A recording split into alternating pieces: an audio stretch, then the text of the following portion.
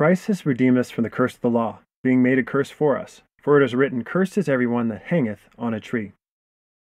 Who has delivered us from the power of darkness, and has translated us into the kingdom of his dear Son, in whom we have redemption through his blood, even the forgiveness of sins. In whom we have redemption through his blood, the forgiveness of sins according to the riches of his grace. For even the Son of Man came not to be ministered unto, but to minister, and to give his life a ransom for many. Even as the Son of Man came not to be ministered unto, but to minister and to give his life a ransom for many. Whom God hath set forth to be a propitiation through faith in his blood, to declare his righteousness for the remission of sins that are past, through the forbearance of God.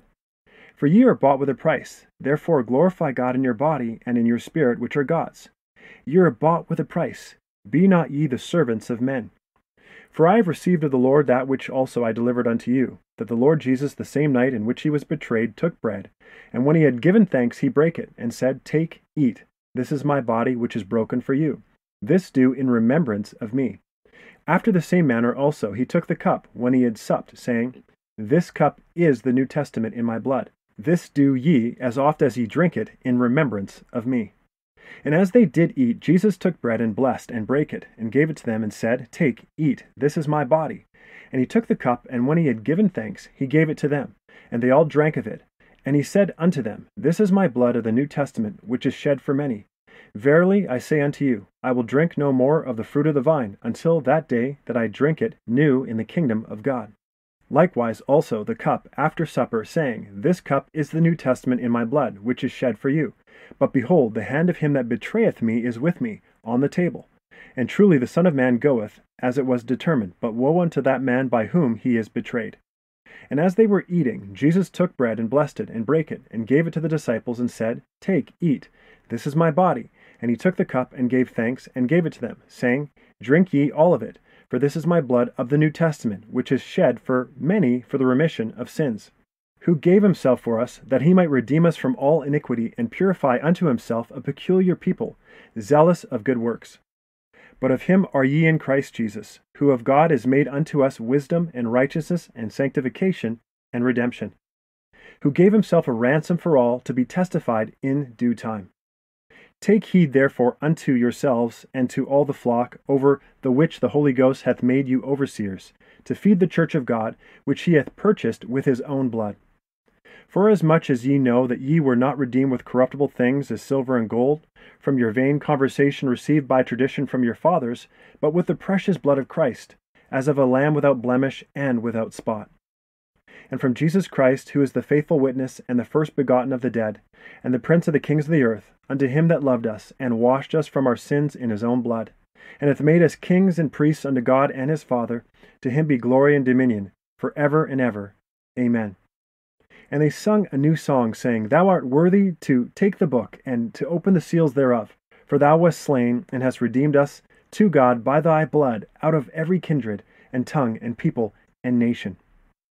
Neither by the blood of goats and calves, but by his own blood, he entered in once into the holy place, having obtained eternal redemption for us, to redeem them that were under the law, that we might receive the adoption of sons. That the blessing of Abraham might come on the Gentiles through Jesus Christ, that we might receive the promise of the Spirit through faith. And for this cause he is the mediator of the New Testament, that by means of death, for the redemption of the transgressions that were under the first testament, they which are called might receive the promise of eternal inheritance. But when the fullness of time was come, God sent forth his Son, made of a woman, made under the law, to redeem them that were under the law, that we might receive the adoption of sons.